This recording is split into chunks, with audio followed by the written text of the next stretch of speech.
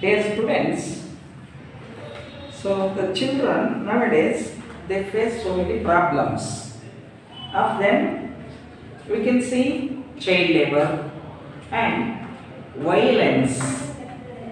So unnecessarily, the children are subjected to violence. So this one we see exploitation of the children, kidnapping the children, and engaging them in the labor. All this we see.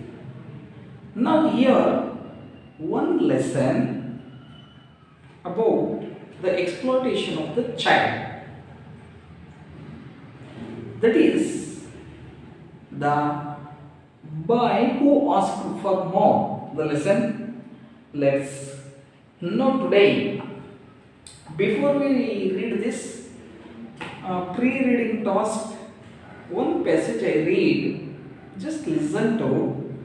I ask you the questions later on the basis of the passage read. You try to answer them. Shall I start? Okay, I shall start. A little poor girl. A little poor girl. A poor little girl was walking along the lonely deserted road. She was wearing a worn-out dress and her feet were bare. She had been asked by her father to sell boxes of matches and to bring home money. The girl's packet was full of unsold boxes of matches. She did not want to go home because her father would beat her not for bringing back any money. Sadly, she lit one match after another. Suddenly, the figure of her grandmother, who had died a year before, appeared in front of her, smiling happily. As the last flaming match was beginning to die out, her grandmother took her in her arms and carried her up to the heavens. The next morning, the passers-by found the frozen girl lying in the snow with a pretty smile on her lips. Her burnt matches lay scattered all around her. Right, students, once again I read for you for the second time. Reading for the second time. Listen carefully to it. A poor little girl was walking along the lonely deserted road. She was wearing a worn-out dress and her feet were bare. She had been asked by her father to sell boxes of matches and to bring home the money. The girl's pocket was full of unsold boxes of matches. She did not want to go home because her father would beat her not for bringing back any money. Sadly, she lit one match after another. Suddenly, the figure of her grandmother, who had died a year before, appeared in front of her, smiling happily. As the last flaming match was beginning to die out, her grandmother took her in her arms and carried her up to the heavens. The next morning, the passers-by found the frozen girl lying in the snow with a pretty smile on her lips. Her burnt matches lay scattered all around her. Did you understand, students? Now, what are the questions given here? Let's observe.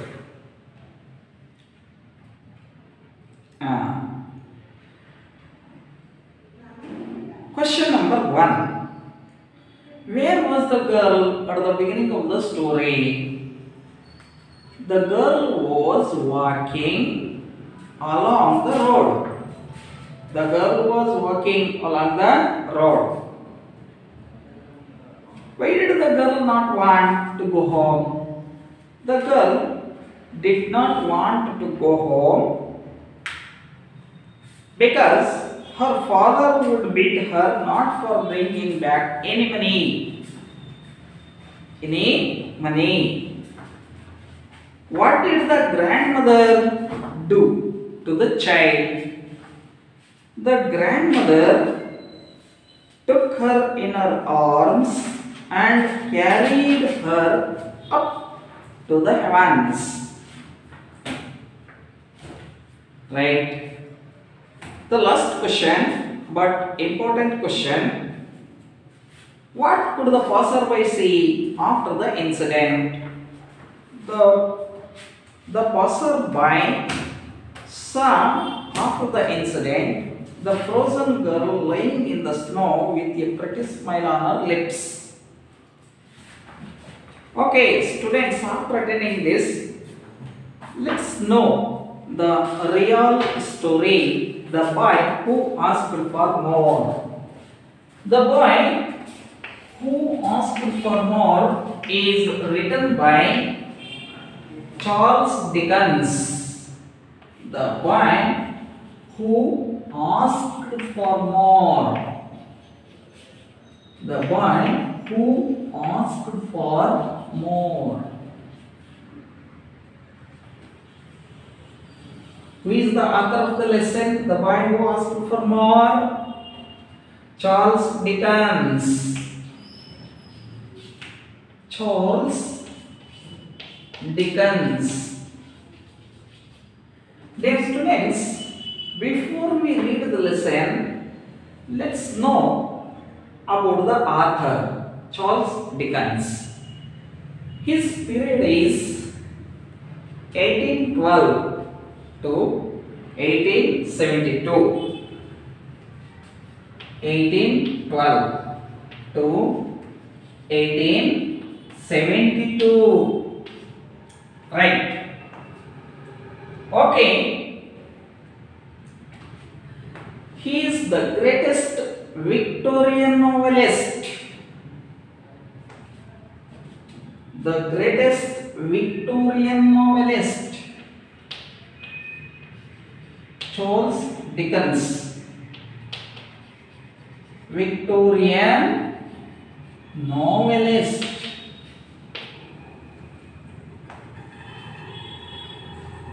Right. Charles Dickens, 1812 to 1870, the greatest Victorian novelist, is known for his attacks on social evils like child labor and institutional cruelty. His attack on social evils. Social evils. Like child labor. Child labor and another one institutional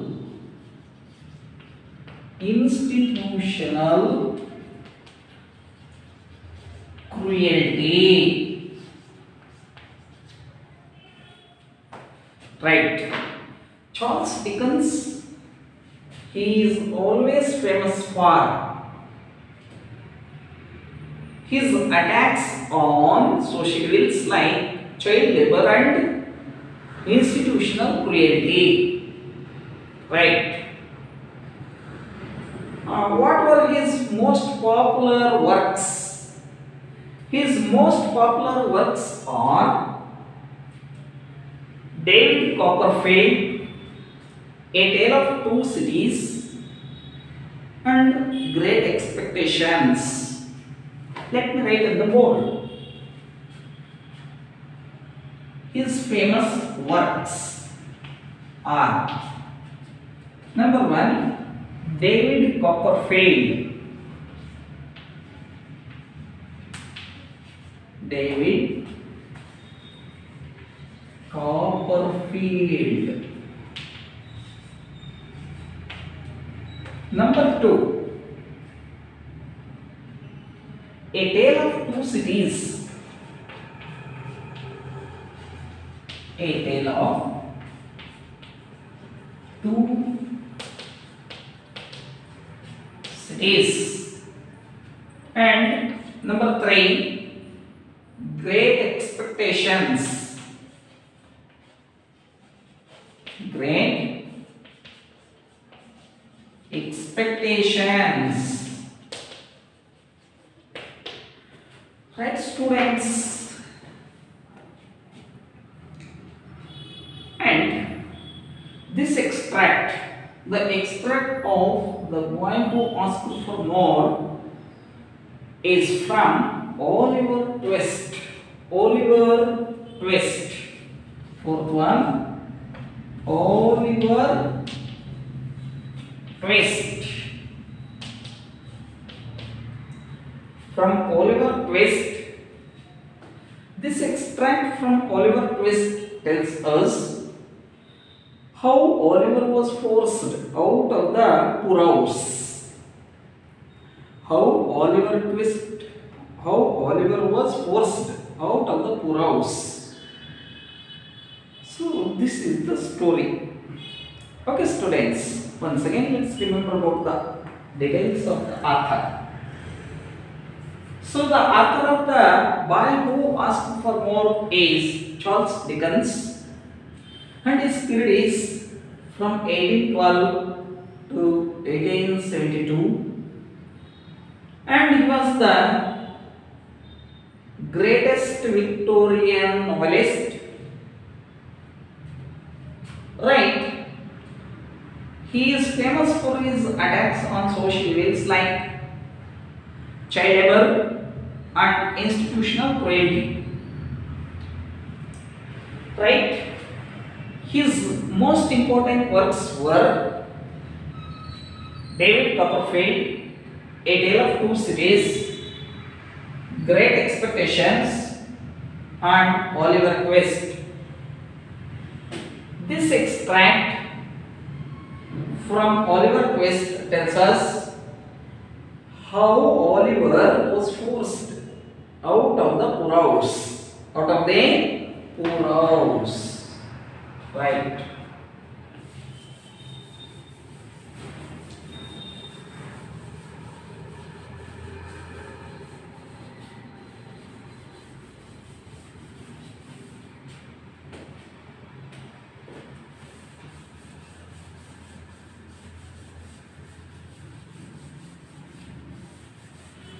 Okay, students. Now, let's read the lesson, the original story. Let's know the background, why he was forced out of the poorhouse. Right, students? In the story, we come across some important characters. The important characters are, right? The first one, Oliver. Second one, his mother. Number 3 is that Mr. Bumble. Mr. Bumble. Master of the poorhouse.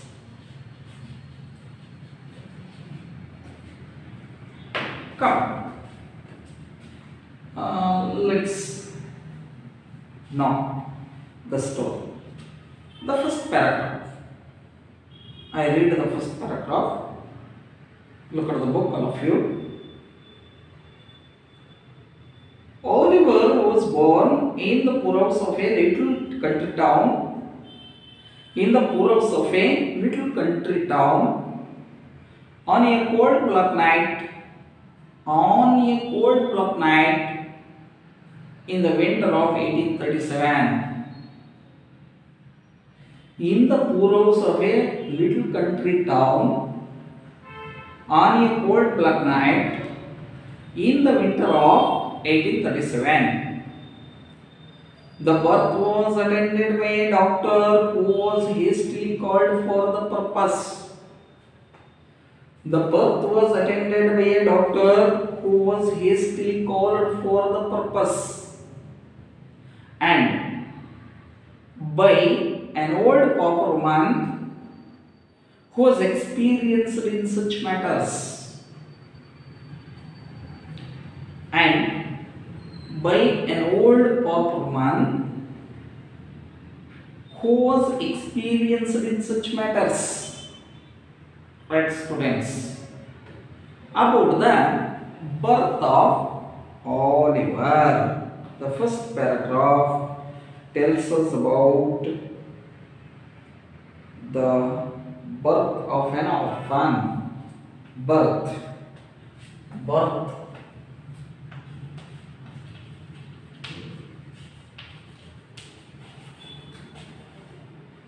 An orphan. Who is an orphan? Oliver. Right. Oliver was born. Where was Oliver born? When? At what situation? Right, students? At what situation he was born? He was born in the poorhouse of a little country town. Where was he born? In the poorhouse of a little country town. Poorhouse. The house which sheltered the poor children. Right. In the poorhouse of the little country town. The poorhouse of a little country town, on a cold night, black night, in the winter of 1837, winter season. It was very cold season. You know, you have experienced how was winter season, right? Right, students. Poorhouse. It was a little country town. In the little country town, there was a poorhouse. In the poorhouse, he was born on the winter season, on night in the winter season, especially in the year 1837. 1837. Right. Who attended his birth? Two persons attended his birth. His birth was attended by, a doctor who was called for that purpose. The purpose. What is the purpose here? Birth purpose.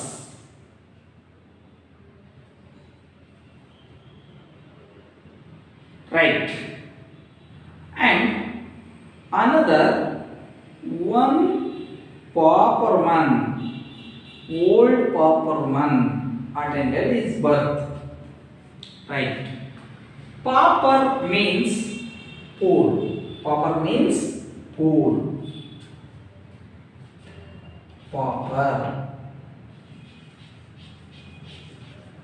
means poor, right? She was experienced in such matters, right, students? We came to know about the birth of an orphan, right? When and where was he born? Who attended his birth? Let's go to the second paragraph. The mother died almost as soon as the baby took his birth. It took his first breath. Died. The mother died almost as soon as the baby took his first breath. She was a young, good-looking woman who had been found lying in the street.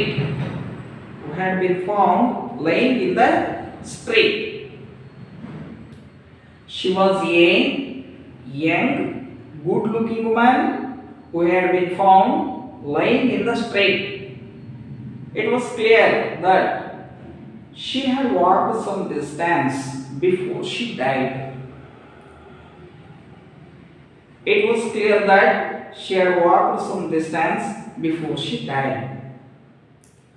Her shoes had been torn to pieces. Her shoes had been torn to pieces. Where she had come from, where she had been going, nobody knew. Where she had come from, where she had been going, nobody knew. Right? What do you know about his mother? His mother died almost as soon as the baby took his first breath. ಮಗು ಮೊದಲನೇ ಉಸಿರು ತೆಗೆದುಕೊಳ್ಳುವುದಕ್ಕೂ ಮುಂಚಿತವಾಗಿ ತೆಗೆದುಕೊಂಡ ತಕ್ಷಣ ಮಗು ಉಸಿರು ಆಡೋದಕ್ಕೆ ಶುರು ಮಾಡಿತು. ಫಸ್ಟ್ ಬ್ರೆತ್ ಆಡೋಕ್ಕೆ ಶುರು ಮಾಡಿತು. ಅಲ್ಲಿ ಅಮ್ಮ ಉಸಿರನ್ನ ನಿಲ್ಲಿಸಿದರು. His mother died almost as soon as the baby took his first breath. Point number 1. ಇಲ್ಲಿ ಡೆತ್ ಆಫ್ ಹಿಸ್ ಮದರ್ ಬಗ್ಗೆ ನಾವು ಮಾತನಾಡ್ತಾ ಇರೋದು. Death of his mother, death of his mother ಬಗ್ಗೆ ನಾವು ಮಾತನಾಡ್ತಾ ಇದ್ದೀವಪ್ಪ. Right. How was she? She was a young, good-looking woman. ನೋಡ್ಲಿಕ್ಕೆ ತುಂಬಾ ಚೆನ್ನಾಗಿದೆ. Who had been found lying in the street. ಆಕೆ ಬೀದಿನಲ್ಲಿ ಬಿದ್ದಿದ್ಲು. ಬೀದಿನಲ್ಲಿ ಪ್ರಸವ ವೇದನೆಯನ್ನ ಅನುಭವಿಸಿಕೊಂಡು ಹೊರಲಾಡ್ತಾ ಇದ್ದು ಬಿದ್ದಿದ್ಲು. Who had been found lying in the street, ಬೀದಿನಲ್ಲಿ ಬಿದ್ದಿದ್ದಂತಹ ಹೆಂಗಸು. Good looking woman, Young woman. It was clear that before she died, she had walked some distance. ಒಂದಂತೂ ಸ್ಪಷ್ಟ, ಅವಳು ಸಾಯೋದಕ್ಕೆ ಮುಂಚಿತವಾಗಿ ಸ್ವಲ್ಪ distance ನಡೆದಿದ್ದಾಳೆ. She had walked some distance before she died. She is wearing shoes. Her shoes had been torn. Her shoes had been torn to pieces. ಅವಳ shoes ಎಲ್ಲ ಹರಿದೋಗಿದೆ. What does this indicate? She is poor. It indicates that she is poor. His mother was poor. To say so, what is the proof? The proof is her shoes had been torn to pieces. Nobody knew two matters. ಅವಳು ಎಲ್ಲಿಂದ ಬಂದಿದ್ಲು? Where she had come from? Where she had come from?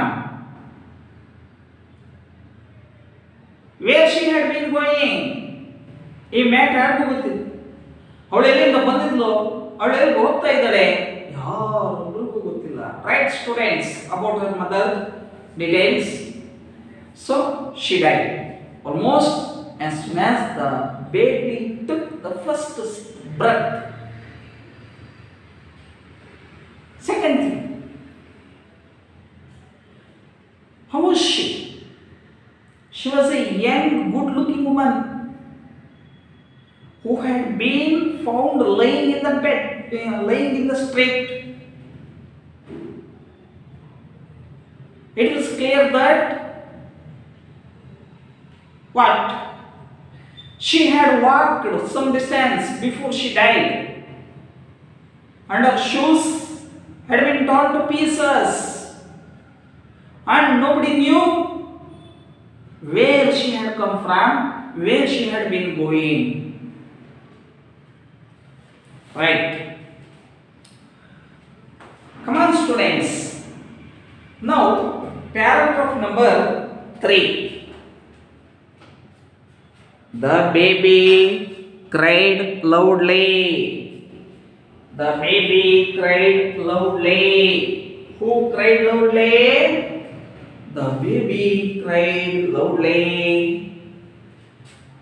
If he could have known that he was now an orphan of a poor house, if he could have known that he was now an orphan of a poor house, it is likely that he would have cried still louder, still louder, still louder.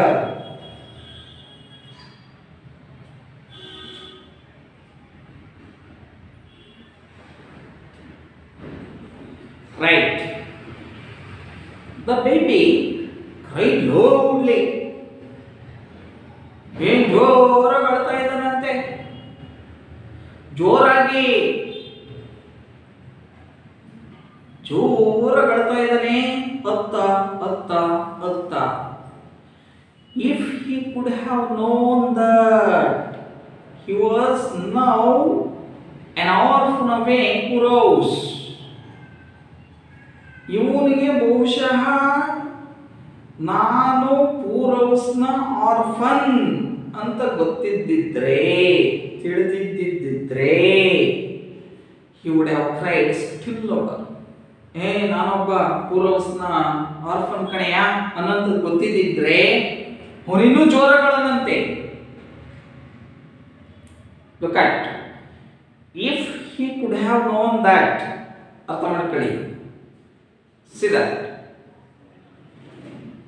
If he could have known that, if he could have known that he was now an orphan of a poor house, it is likely that he would have cried still louder. How the author described this situation. And the fourth paragraph, coming to fourth paragraph, they called him Oliver Twist. What was his name? The naming of the orphan. So fourth paragraph, naming of the orphan.